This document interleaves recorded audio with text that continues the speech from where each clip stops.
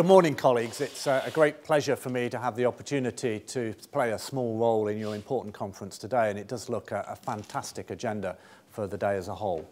I want to talk about 5 things, I think, in the time I have available. I want to talk about whether we are making any progress in rebalancing the UK economy to a more sustainable economic model.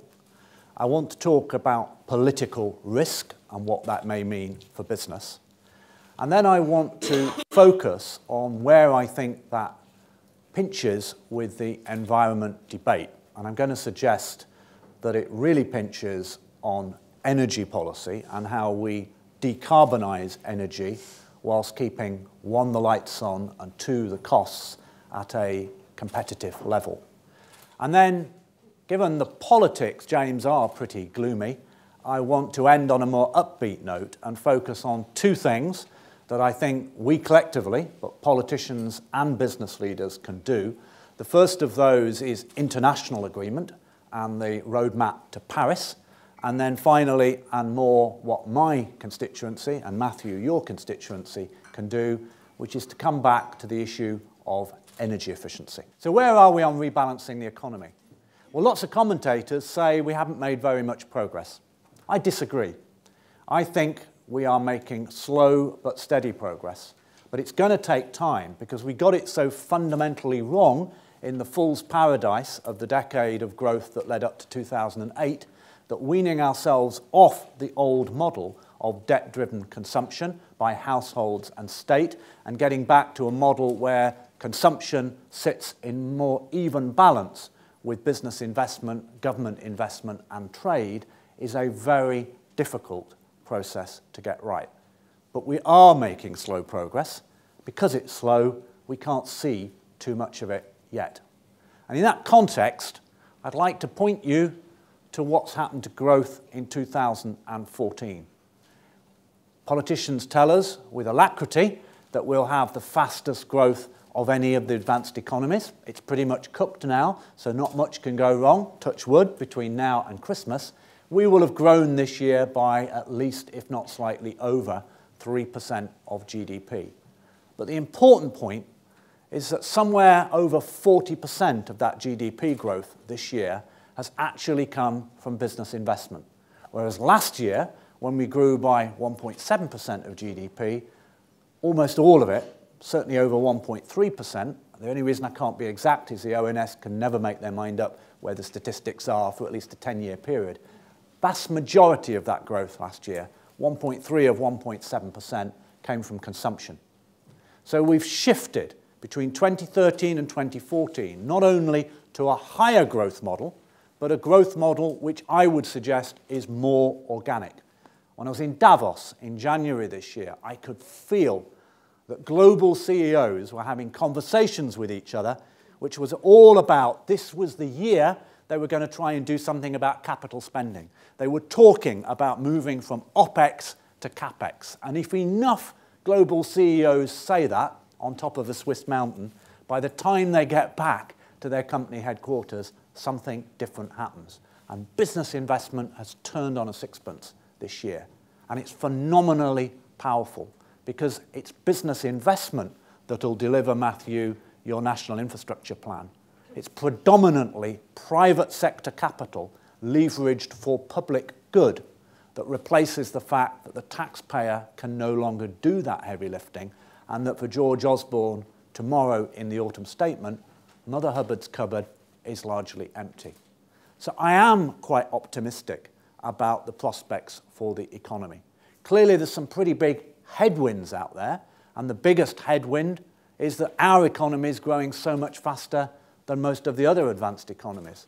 I'm not quite as worried as some commentators about global slowdown. China might slow from 7 to 6. Wow. It's not going to fall over, I don't believe. My bigger worry, frankly, is closer to home. The Eurozone could do some damage to the UK economy. That headwind is a principal downside risk. But except to the extent that it's slowing down forward order books on manufacturers, it's not evident yet that it's particularly pernicious on the UK economy, although we've got it very much on the watch list. What has been done in public policy, before I get depressed about the politics, to actually help with that economic model? Well, something is now in vogue that 3 years ago, frankly, I wasn't allowed to speak about anywhere near the Palace of Westminster, and that's industrial policy. 3 years ago, if I talked about industrial policy in the corridors of Westminster, men in white coats arrived to take me away. Because in the post-Thatcher world, it was just no-go area. They thought I was talking about British Leyland, they thought I was talking about Red Robbo, and they thought I was talking about politicians picking winners. And nobody across the political spectrum wanted anything to do with it. 3 years later, there has been a quiet revolution. We have re-established the notion that government and business need to work together. I would suggest business-led, with politicians listen patiently in a corner until they can identify something useful they can do, instead of jumping in with both feet. But I do believe we now have the sense that government and business need to work together in an advanced industrial economy to find ways in which private capital can be used for public good, and public interventions can help the private sector deliver for the benefit of all. If you look at the renaissance of the UK automotive sector, or the reshoring of parts of our supply chain in aerospace, or the way everybody is now getting behind creative industries as one of our most dynamic sectors, you begin to see the fruits of that. I think there is one essential point, though. The UK cannot be good at everything. In industrial strategy, we need to identify no more than half a dozen principal sectors, and I've already chosen 3, so that doesn't leave me many more, and not pretend that we can sell across the world with everything all of the time. I'm a historian by background. I've got an interest in military history. It's the difference between the Eisenhower approach to winning the war, which is after D-Day you advance on all fronts all the time with equal force, and the Montgomery view that you have a spearhead heading for Berlin. It is still a historical controversy 70 years later. My view of industrial strategy is pick the sectors that we're still good at and back them, back the winning technologies and the winning capabilities. Don't choose winning companies. Nobody's any good at that. And then you can begin to multiply. And I think the way industrial strategy has got behind our new growth model is already producing dividends. I'm in the FT today talking about growing a British Mittelstand. That is another theme I could bore for Britain on, but I haven't got time.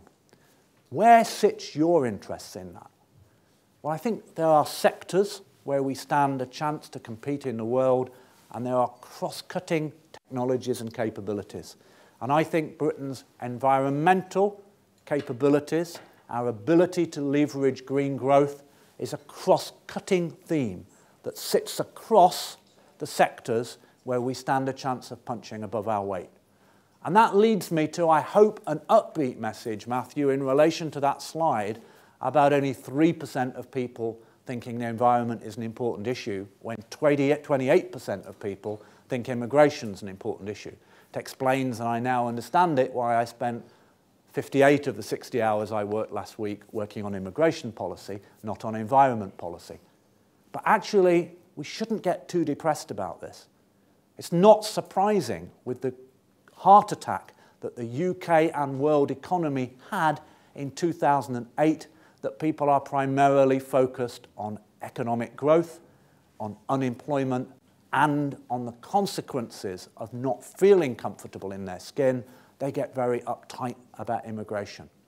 In that context, those figures are not surprising. What is interesting is that business wasn't the first group in society to realize that the environment was important, and I wouldn't claim they were. It was green groups who were the first groups. It wasn't politicians, it was activists. But business eventually got it. And when business got it, the difference between business and the politicians is that when times get tough, business doesn't lose it.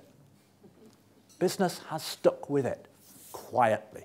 So all through that period from 2008, the evidence is CBI's green credentials. It's not for me to talk about CBI's green credentials, but colleagues in the green movement do say they're interested that CBI is still out there talking about green growth and the fact they are not alternatives, they are symbiotic. I have a mandate from my 190,000 corporate members, say it again, 190,000 corporate members, to talk about green growth because they got it before the crash. They started putting in place plans to use the market, to use technology, to use innovation, to enable them to make money, because that's what entrepreneurs like you do, out of doing the right thing for society, and there's no conflict between that. And they didn't abandon and drop those plans simply because times got tough. So as we move now into economic recovery, I don't talk about environmental industries and I don't talk about green jobs because, frankly, we need the whole economy to be an environmental industry and we need all jobs to be green jobs. And that's a much better definition. If an insurance company across the road is selling green insurance policies, then we're beginning to make progress on greening the economy in a way that business is in the vanguard of. And I'm therefore relatively optimistic about that situation. So that's where I am on the economy. Briefly then, the politics. Well, the politics are tricky. Welcome to democracy. The politics are going to be tricky through to the 7th of May. Welcome to general election periods. The challenge, I think, is the dampening effect of the cocktail of political risk we face on that recharged, supercharged, hopefully green economy. Just a word generally and then a word specifically. We can always navigate political risk. I'd much rather be faced by political risks than an economy that's got no growth in it. If you've got demand, you'll find a way of working with politicians. If you haven't got any commercial demand, what's the point? The challenge, I think, is I cannot ever, in my very long CBI career, now 32 years, I'm afraid, I can't remember a moment when the cocktail of political risk had so many different elements. In the 1951 election, the two main parties, as you may have seen, because it's a well-known fact, got 98% of the votes. The Liberals got the rest. This election, the two main parties will probably get 60% of the vote. We have become more continental European. None of us know who's going to win the election because it will come down to a small number of votes in a small number of constituencies and the arithmetic of what coalition can be put together. Look at what happened in Berlin this year when Chancellor Merkel had the most emphatic electoral victory in post-war German history and ended up in a weaker position because the Liberals didn't get 5% and were thrown out of the Bundestag. So what will happen is entirely unpredictable. But the real problem is that that political cocktail of risk is bookended by two even more unpredictable bookends called referenda. A Scottish referendum that we thought was behind us, but many of us seem to have forgotten who actually won the referendum, and a European referendum which is undoubtedly ahead of us, I think irrespective of who wins the election, and which brings great uncertainty. So narrowing that uncertainty down to our area of interest, I think current political uncertainty is dampening business investment because most of the people I talk to, not in companies who want to invest, in the city who put the money into companies who want to invest, in this square mile, would say with current levels of political uncertainty about environment and energy policy, we'll just pause a bit longer before pressing the button. I agree with Matthew. I think the second political risk is inconsistency of policy. What your area of interest undoubtedly needs is certainty that straddles parliaments. You can't continually reverse views on renewables obligations, contracts for difference, capacity auctions, if you want people to invest. And then there's the third of the chilling factors, if you like, and this is a hardy perennial. For an island that's well populated with a limited landmass, this is always going to be a problem, and that's the planning system. I don't think the planning system will ever go away as a constraint on investment, but it's undoubtedly one at the moment. So that's my cocktail of political risk, but the overwhelming message I'd like to give there is an upbeat one. What does this mean to our common debate? Well, as long as I've been in this area of policy, and as James said, I was appointed the CBI's first Director of the Environment in 1991. We've been struggling to exemplify and illustrate what we mean by sustainable development, and we always will be. It's one of those issues on which you never actually reach the end of the journey. But I'd illustrate it currently with the issue of energy and the environment, because I've already said I think energy investment is challenged. And it's challenged because of the holy trinity of issues which I think are not easy to reconcile. Some people talk about it as a trilemma. I don't like that phrase. I'm more upbeat about this. We have a holy trinity or a triangulation of issues which are hard but not impossible to reconcile. So for as long as we've all been working together, we've been trying to decarbonize our energy in order to achieve our low carbon ambitions and targets. But more recently, what has come into play is an equally significant concern about security of supply, about literally keeping the lights on. And more recently even than that, we've got the concern about doing this at competitive cost. My area, of course, is cost to business, and I'm particularly focused on energy-efficient industries.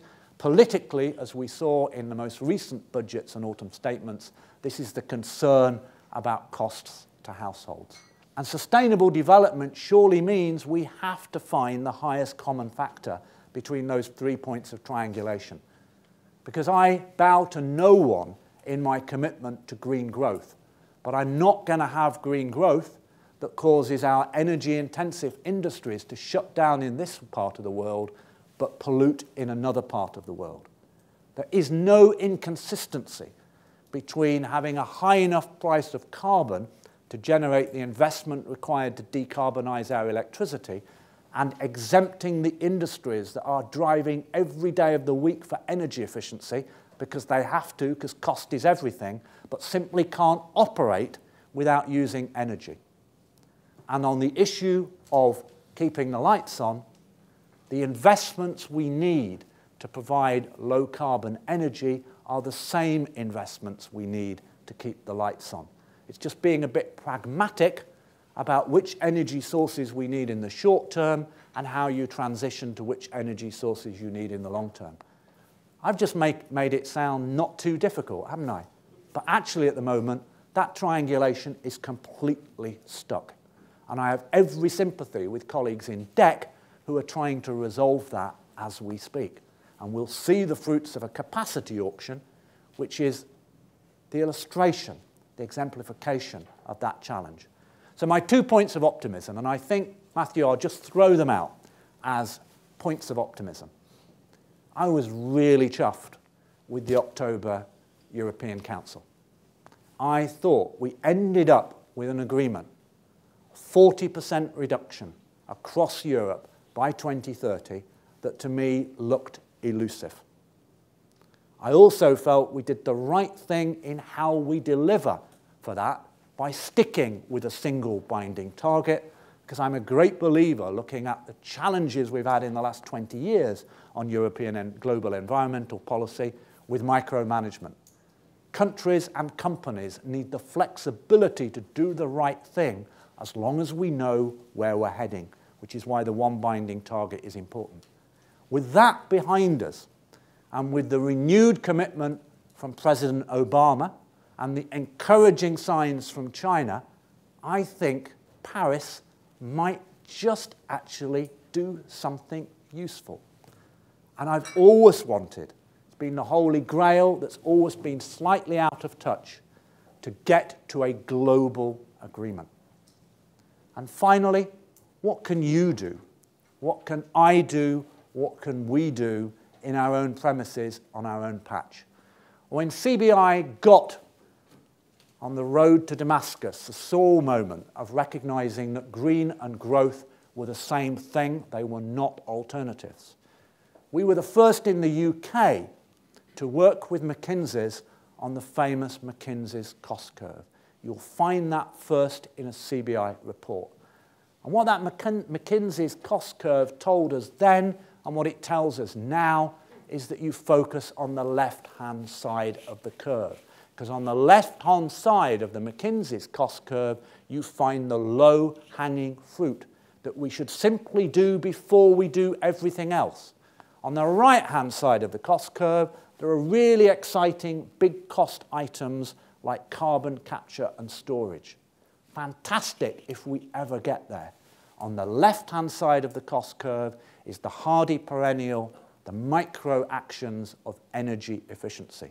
And it really frustrates me going into the election that the most obvious thing for us all to do in our households, and I live in an old cottage that doesn't have cavities, so I'm challenged, and in our businesses, why don't we get the politicians to help us focus on a major national drive on energy efficiency if we want to answer the public's concern as to how you do the right thing about the environment without it breaking the bank. Thank you very much.